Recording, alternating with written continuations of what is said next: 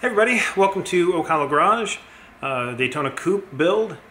So today I think I'm going to try to install the lower control arms. I don't have upper control arms, these are the front lower control arms. I don't have the front upper control arms. I'm pretty sure I don't have anything for the rear upper or lower, or rear end. Or I do have rear brakes and rotors, and I have front rotors but no calipers. So we can get somewhere with things. But I'm going to try and get these installed today. So we'll see. It already looks like there's going to be slight complications, and I'll show you that in just a second. All right, so here's the slight complication.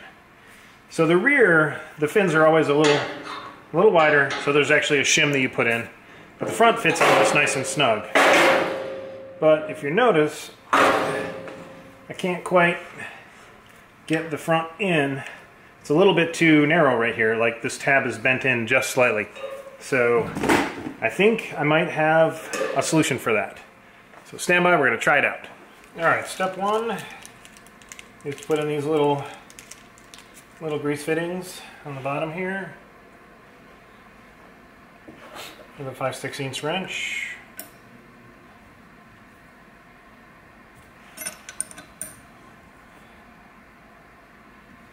Done. So this goes in, and we'll get go.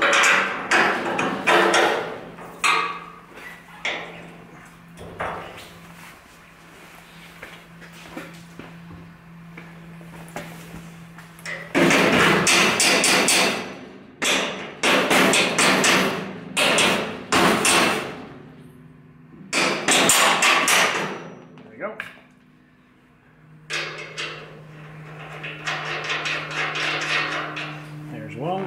Now this one,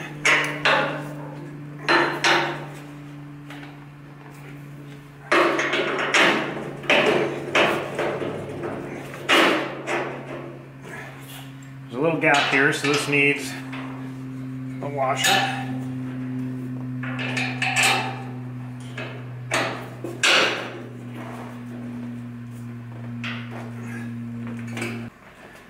Alright, that's taken quite a bit of finagling.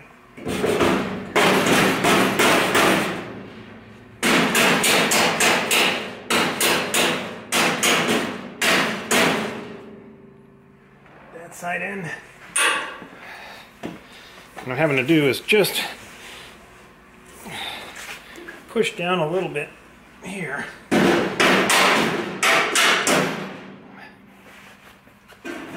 There. That was easy.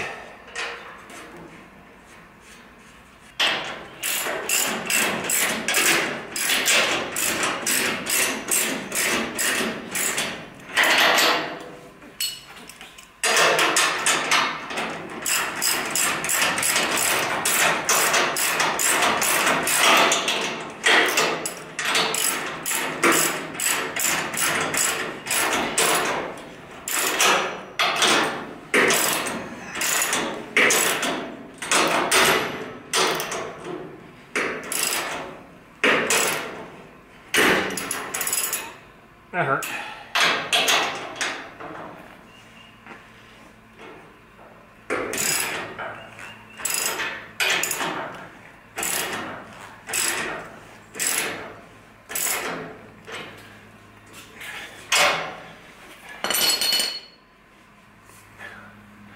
There you go. First part being put on, first injury. All right. So you're supposed to keep this level and then torque it to 100 to 110 foot-pounds.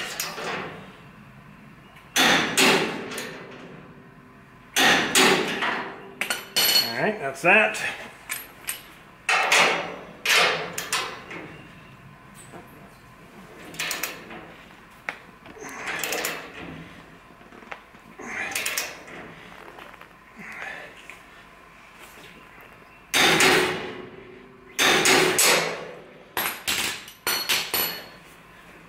Done. So that is the basics of the quick somewhat simple, maybe not so simple, installation of the lower control arm. My idea for how to bend out that one tab did not prove to be successful, so I will do a separate video showing you how to do the other side. The driver's side went in fairly easily. You can see I had to kind of maneuver and wedge some things. I'm thinking the passenger side is going to be a little bit trickier. So stand by for that video. All right, well, slight correction. I did figure out a way to get it in. It just took a little bit of leverage and a nice breaker bar. Not breaker bar, but whatever the hell this thing is. My brain isn't working right now. And I just managed to kind of get it angled in and beat it the rest of the way with this rubber mallet. So wasn't too bad off, just needed some gentle coercion. And thanks for tuning in, guys. We'll catch you next time.